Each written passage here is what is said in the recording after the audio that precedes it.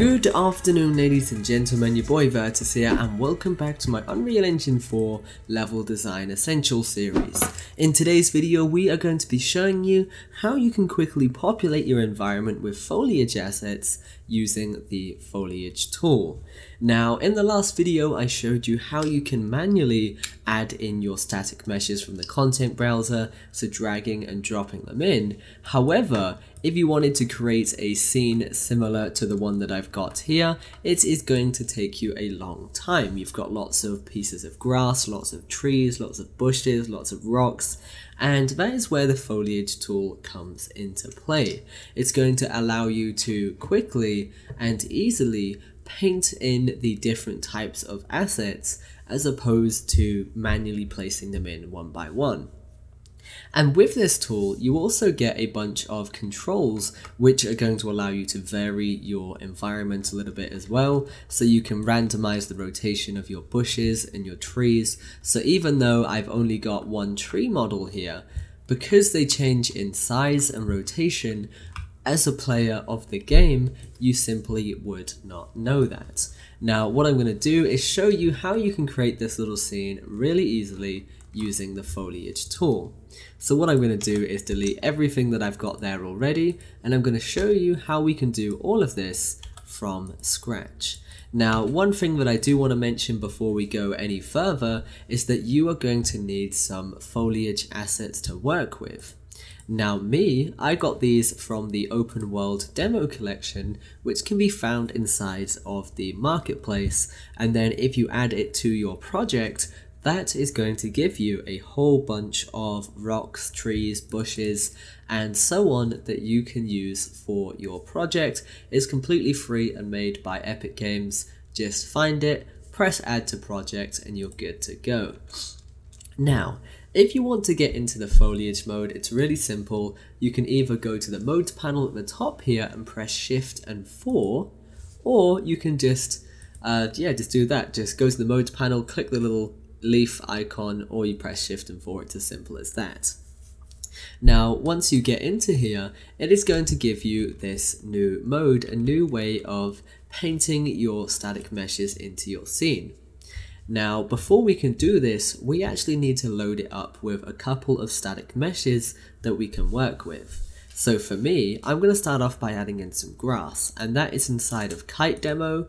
And then if we go into environments, foliage, and then grass and field grass, you can see we have got a static mesh for the grass. So what I'm going to do is click this and drag it into a little bit here that says drop foliage here. And then if I click, drag and drop it into here, we can now start to paint in our grass, and that's going to be using the brush. Now we've got a couple of brush options at the top here. We've got brush size, paint density, and erase density. So brush density is pretty straightforward, just changes the size of the brush. So if I turn this all the way up, it's going to be a big brush. If you want more control, you might want to turn this down and it'll be a little bit smaller. Now, if I just go and left click and drag on, you can see it's starting to paint in for me some grass. And you can see we've got lots and lots of little bits. And this is where your paint density comes into play. Because this is quite low at the moment for me, set to 0.23, it's going to be quite sparse. If I set this all the way up to 1 and then paint it in, you are going to see that it's a little bit thicker. There is a lot more of this grass, and I have quite easily created 3,340 individual instances of this grass.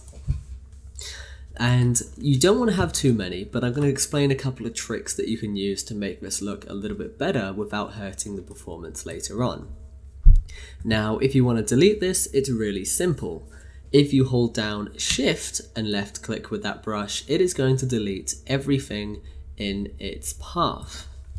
However, if you don't want it to delete all of them in there, you can change it to a density. So I can change my erase density down to something like 0.5, and what this will do is control the density of the foliage to leave behind when erasing with the Shift key being held.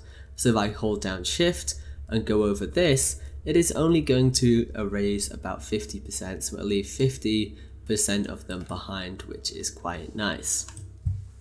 Now, another way that you can go about deleting them is by using the Select tool. So on the left hand side here, you can either select them manually by clicking the little cursor and then the individual pieces of grass. And then from there you can delete them, or you can go and use the translation tools to make it bigger or smaller, move it left or right, and then you can also rotate it. It's entirely up to you, but you have got that option there. Now what you can also do is use the Lasso select to select multiple assets and then manipulate them using those transformation tools. So if I turn down my brush size and then select just a couple of these, I can then scale them up or down, entirely up to you. If I scale them up, it looks quite thick and quite lush and quite nice. And you can see that's only applied that to a couple of these. And I can get rid of that selection just by clicking anywhere else. So, moving on from there, now I'm going to show you how you can have a little bit more control over the assets that you're painting on. And that is done in the details panel for your assets.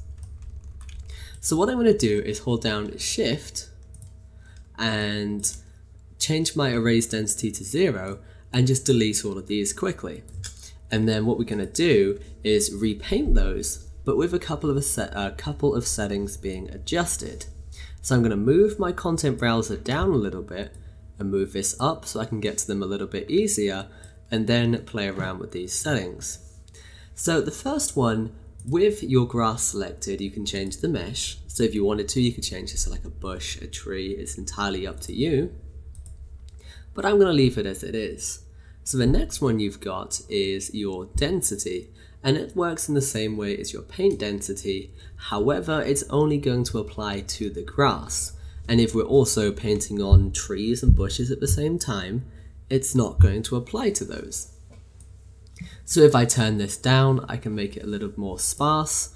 If I want to turn it up, I can make it thicker.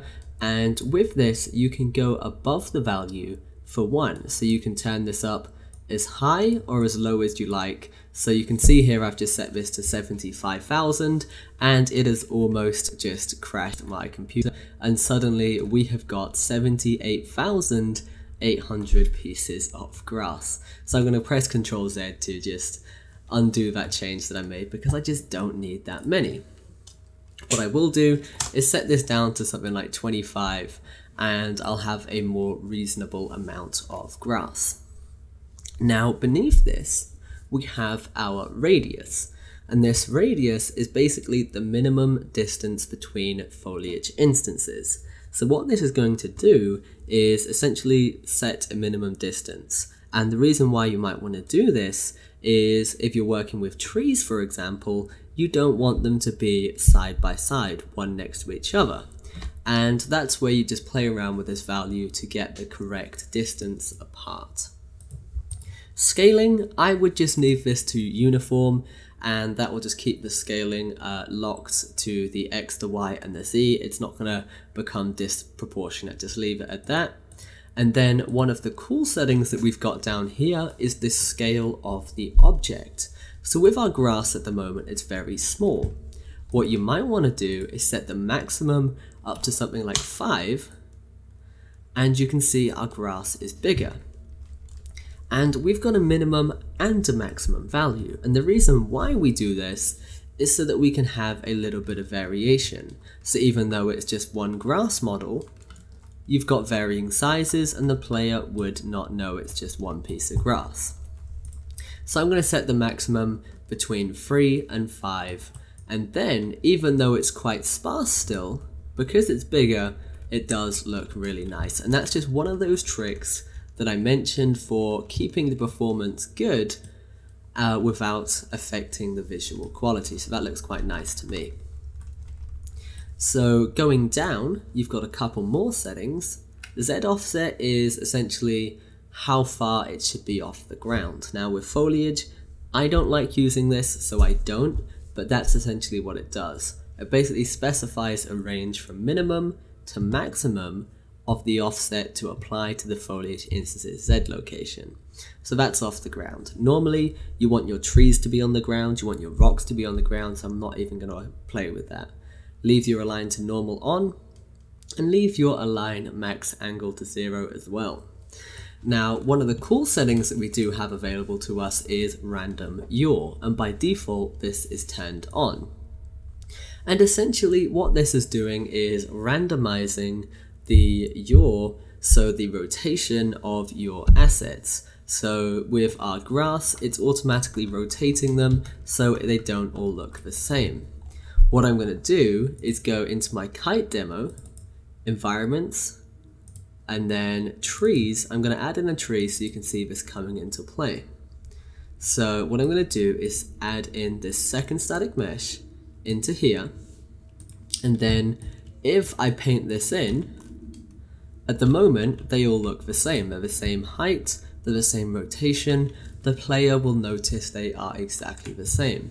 So what you would do is use your random yaw, have this selected, and then just use a varying scale, sort of anywhere between 1 and 5. It's entirely up to you. And I'm also going to turn down my density as well to something like 5. Actually, that's still a bit too much. I'm going to change this to 1 and paint them on. And notice now, I have both of these selected and they are being painted at the same time. And that's where these per asset type details come into play, because we've played around with the density of the tree and the grass, and it's taken both of those into consideration, even though our paint density is set to 1, which is great. So what I'm going to do is just get rid of these real quick, and I'm just going to set the tree minimum and maximum to 1 and 3, something reasonable, and just repaint those. And I'll continue going through some of these settings. I'm going to paint these on, and you can see they look quite nice. Now what you will notice are the trees are very close, so you set your density to 1, and then just play around with your radius. So if you turn this up, they are going to start getting further apart, and before you notice it, you might have to change it up quite high to something like 50. But you can see our foliage is really starting to come to life. So moving on, we've got a couple more settings down at the bottom, such as your mobility, shadows. Do you want them to cast shadows, yes or no? You will get to know some of these settings and what they mean as you start to learn the engine a little bit more. So I'm not going to explain all of them, but one of the ones that you do need to know, which is really important, is your collision. So with the tree selected, I am going to set my collision from no collision to block all, so the player will not be able to walk through that tree anymore. And I'm also, with my grass, going to make sure this is set to no collision, because you don't want to be blocked by the grass. You want to be able to walk straight through it as you do in real life. Anyway guys, that's pretty much all the settings for the foliage mode that I wanted to go over. Have a little experiment with that, play around with it, create some really cool scenes, and if you do create something awesome, feel free to just send them to me on Facebook, Twitter. It's entirely up to you.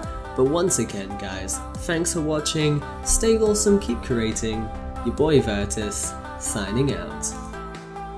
This video was made possible by my supporters on Patreon. If you want more videos like this, check out my Patreon page using the link in the description. To stay up to date on new releases, make sure you follow us on social media.